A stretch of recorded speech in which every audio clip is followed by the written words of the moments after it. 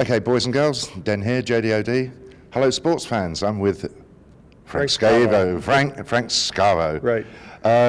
We've been at Infor for a couple of days. We have. And they have some interesting things in and around the cloud, so tell me what you think. Very good. Well, one of my strong interests is in cloud computing, and I've just done this cloud ERP report, Right. which I've spent a lot of time interviewing the vendors, not only Infor, but a number of others. So when I came here to this conference, I was very interested to hear what kind of updates they had in terms of their cloud strategy. Sure. So last night I did get an update, and they're moving very well in terms of where they're going with the cloud. But Infor is in the position that many other traditional vendors are in, because they have a large install base. They have a large on-premise Many customers are on-premise with their ERP solutions, and they're facing competition from the new guys like NetSuite and even SAP with their by design offerings. Right.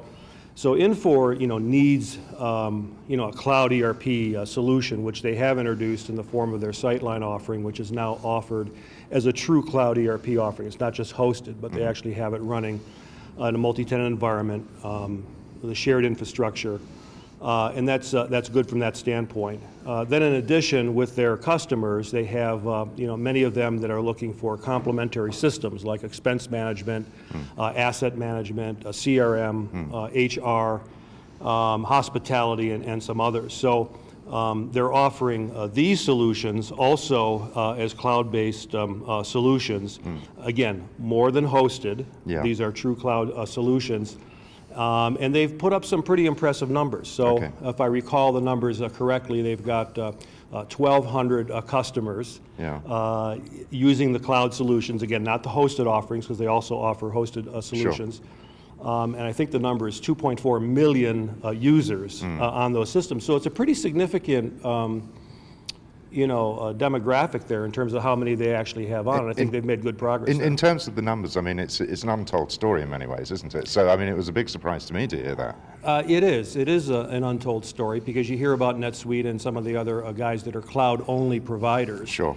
And we know of them as cloud providers, but you don't think of Infor as a cloud provider, but they do have a significant number of installs, and I think it's very impressive. Do you think that going forward with their kind of installed base, that the strategy is right, mixing cloud with legacy? I mean, my view is it has some significant merit for those customers, at least we've spoken with.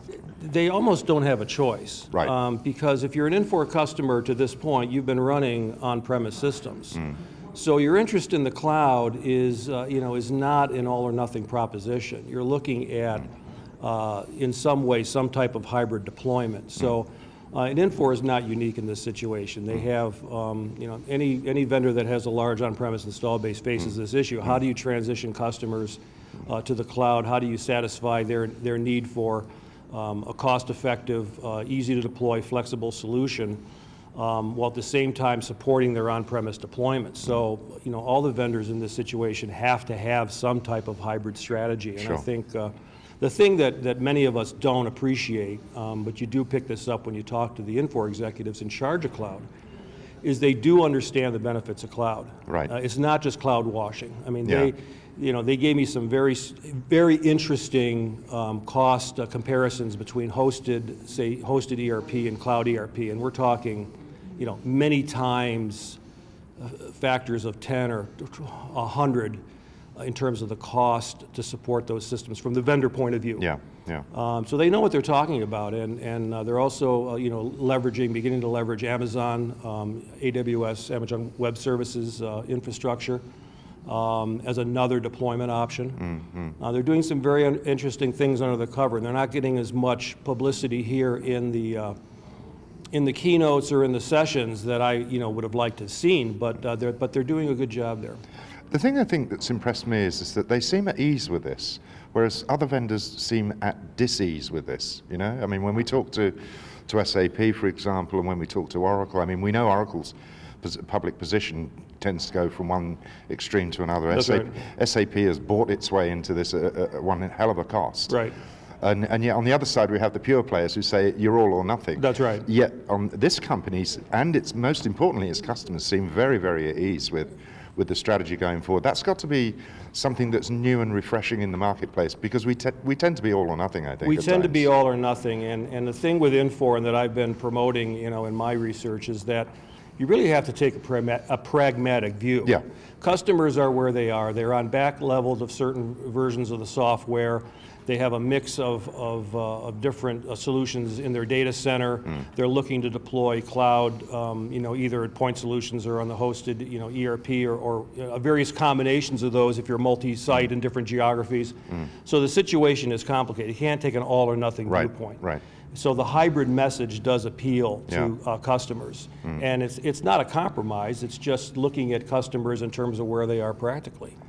And we don't often hear that, do we, Frank? We don't. And then, do you want to talk a little bit about Inforce Everywhere? Is that, Why not? Why not? Yeah. So the other kind of the two prongs of the cloud strategy for Infor is one is I've described their their business, what they're now calling business cloud. It used to be Infor 24 and Cloud Suite or something. And now I think it's Business Cloud or something. But it's the solutions of Infor deployed in a cloud computing environment. Right. The other part of that, which I just announced a month or two ago, is this joint venture with, I don't know if it's technically a joint venture, with Salesforce.com called... I understand Salesforce has got an investment in here. Salesforce has an investment in Infor to develop, and they've developed this a product called Inforce Everywhere, which takes...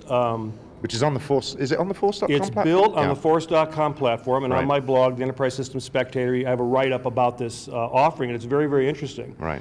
So for the joint customers, either currently joint customers of Infor and Salesforce, or future customers that they sell together, the Inforce Everywhere product allows ERP information from Infor to be visible to Salesforce.com users in Salesforce.com screens. Right. And vice versa. If you're an ERP user, you can view sales information out of Salesforce.com in the ERP system. Right. So it gives what we call a 360-degree view of the customer to the user. Yeah. And we interviewed one of the early adopters, Julie Klein, at C.H. Briggs. C.H. Briggs, right, which is a mid-sized distribution company who is one of the first, if not the first, implementations of this system. And she gave a very powerful testimony very much about so. what this means for them. So, like you just pointed out, Salesforce actually made an investment in Infor, which was interesting. So there's some skin in the game, and they're doing this joint development, both with Infor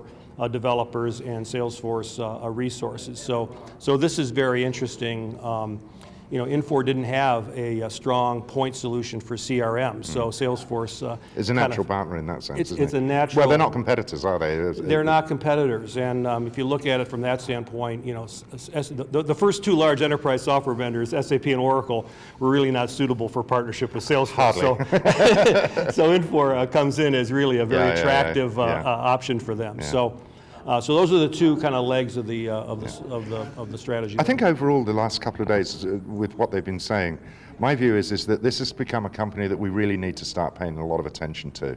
In the past, we might have paid attention once, twice a year, perhaps, occasionally write something in a report or what have you. I think we now need to pay Infor a lot more attention. I think so. With Charles Phillips coming on board, with a team of people that he's brought in from his past lives. He's got a very strong management team here. They've hired a ton of developers. They're doing some very interesting work. And for guys like us that care about from the customer standpoint, there's 70,000 customers, and they need new technology, and so it's important what Infor is doing for them. Okay. And then just one more point. Sure. I think that we talked about the challenge of Infor faces in selling cloud services, and this is true for all of the established vendors. Is that the cloud model really requires you to sell a subscription service. And from a sales point of view, that's not as attractive as selling an on-premise solution that has a large upfront cash payment to the salesperson. But they know that. They know that, and they're figuring it out. They know that, and in fact, they gave me some hints that, in fact, they're making some changes to the sales model that should put the cloud deployment on an equal footing, or more of an equal footing, with on-premise sales. So if they can get that piece right, Yep. I think that they have a very, that'd be the last piece to make this strategy successful. Well, as always, Frank, we need to follow what's going on. We sure do. Thanks for your time. Thanks for the opportunity. Cheers. Take care.